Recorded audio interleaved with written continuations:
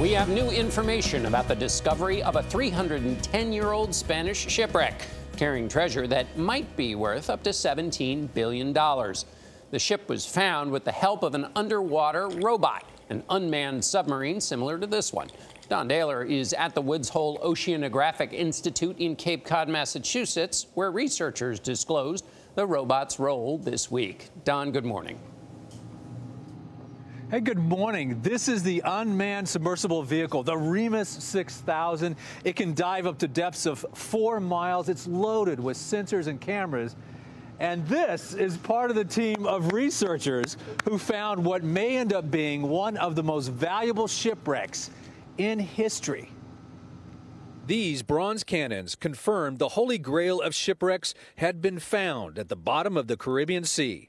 They're engraved with dolphins, a telltale sign they belong to the Spanish galleon San Jose, lost more than 300 years ago. I just sat there for about 10 minutes and smiled.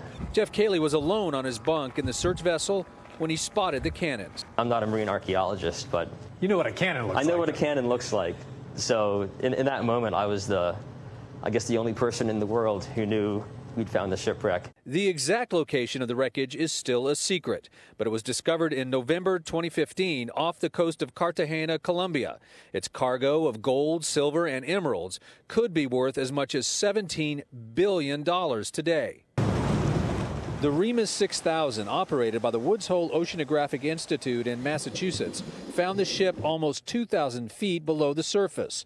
The underwater robot scanned the seafloor using long-range sonar, then went back and took pictures of any objects that seemed out of the ordinary. You can take bigger risks with your technology and go to places where it wouldn't be safe or feasible to put a human being. The Remus used the same methods to find Air France Flight 447, which crashed off the coast of Brazil in 2009.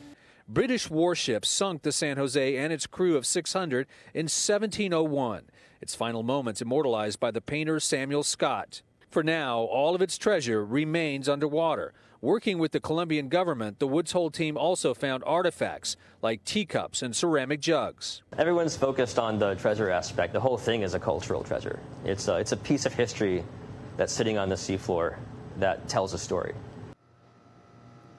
The actual location of the shipwreck is still a secret because there's a legal battle going on between Spain and Colombia as to who actually owns the treasure.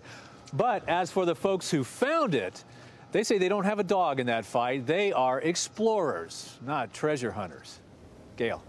Still, thank you, Don. I wouldn't mind a little reward. Just a little thank you for finding it. Yeah, a little something for the house there off that $17 It's not a billion. losers weep for finder keeper situation at all. Thank you, Don Dahler.